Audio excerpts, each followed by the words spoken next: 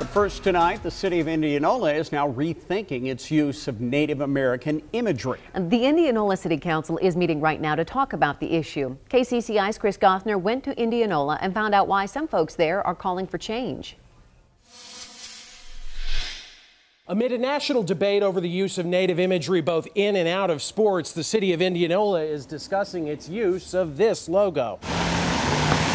The so-called Indian head logo is used by Indianola's police department, and its use is up for discussion among the city council.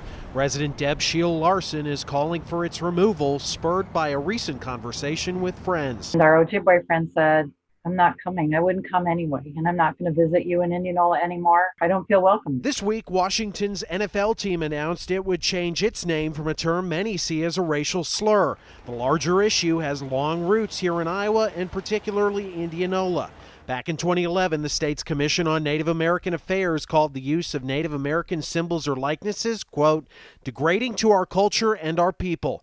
All the way back in 1992, Simpson College dropped the Red Men name from its sports team, citing Native stereotypes.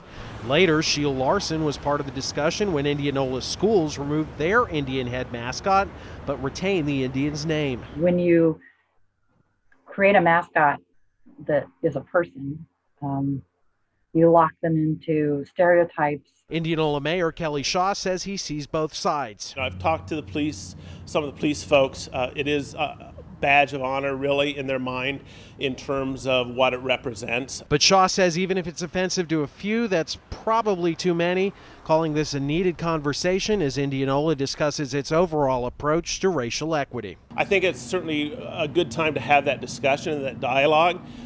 Probably past time in that regard. In Indianola, Chris Gothner, KCCI 8 News, Iowa's news leader. In June, the Native American group Great Plains Action Society called on Iowa schools to stop using Native American imagery. KCCI contacted that organization today for comment. We have not heard back. We will have more from tonight's Indianola Council meeting on KCCI 8 News at 10.